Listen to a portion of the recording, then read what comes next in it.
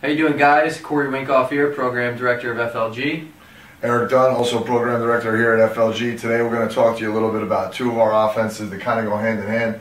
Ivy, which is our invert offense, and Notorious, which utilizes a big little pick from behind the goal.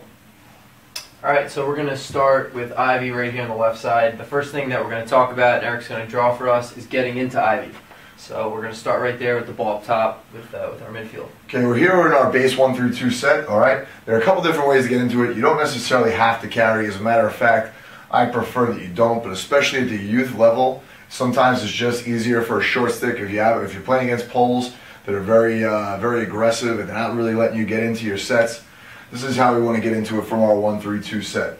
So as this midi begins to carry wide down the alley, okay, it's very important that this attackman gets through and low all the way into the crease, and then he's going to come out behind them as he carries the X here.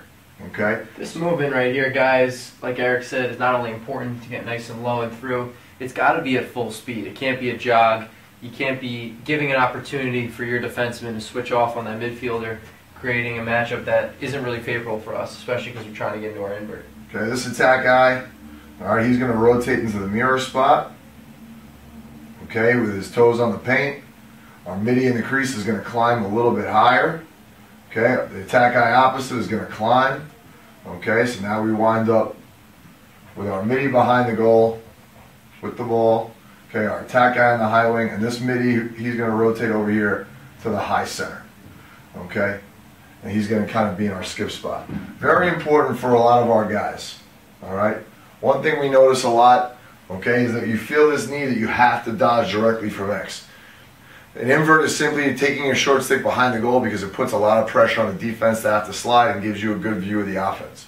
Whether you want to attack from the corners, directly from X, opposite corner, that's really the Dodgers' choice. But it's really, really important that we utilize this advantage to our benefit. We want to make sure that we draw some sort of slide in this situation. We're not just carrying back here, dodging halfway, and then kind of moving the ball up top. All right?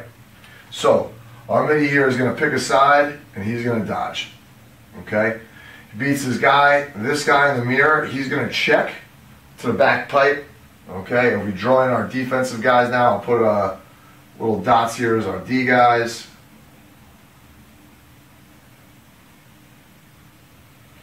The attack guy on the dodge side, he's got to climb a little bit. Okay? To give his guy dodging some space.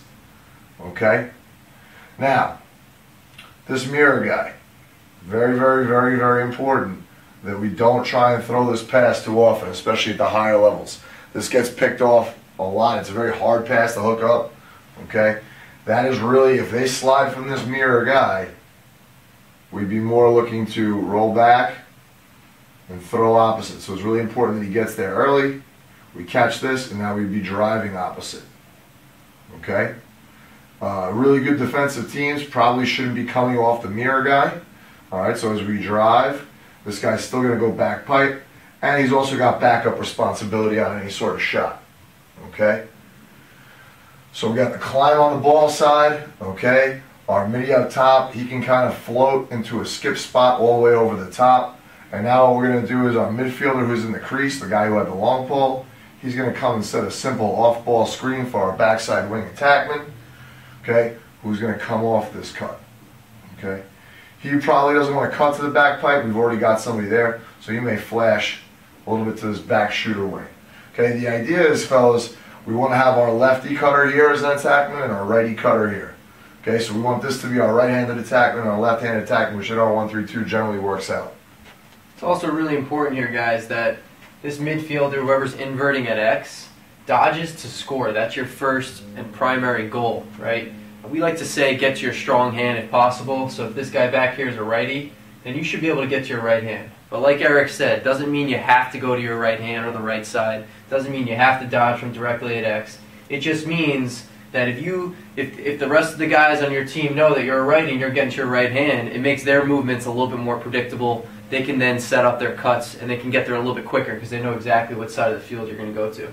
One other point I want to make here is, as you drive upfield looking to hopefully turn the corner and score or draw a slide, if you are going to throw that cross-crease pass, which is a tough one, you got to get at least above goal line extended. You can't be throwing that while you're still below goal line, giving an opportunity for maybe the goalie to pick it off or have you hit the back of the cage.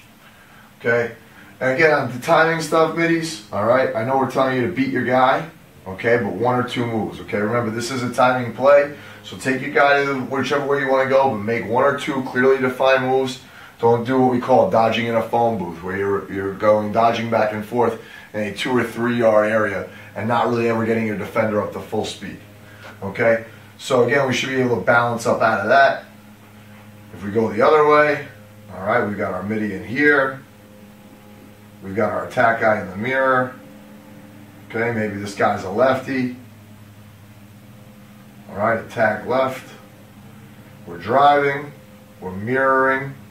Climbing, we're picking, okay, for the backside wing, and then this guy would cut front side.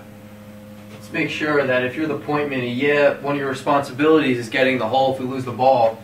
You still want to step to a spot on the field where if you catch this skip pass right over the top, you can crow hop right into a shot at hopefully between 11 and 13 yards. So you don't want to be 20, 25 yards away from goal line extended. You want to be at about 15 to 17. So that way when you catch that ball, you have enough time to read the defense or at least give yourself time to crow hop into a shot and get a good one off right on cage.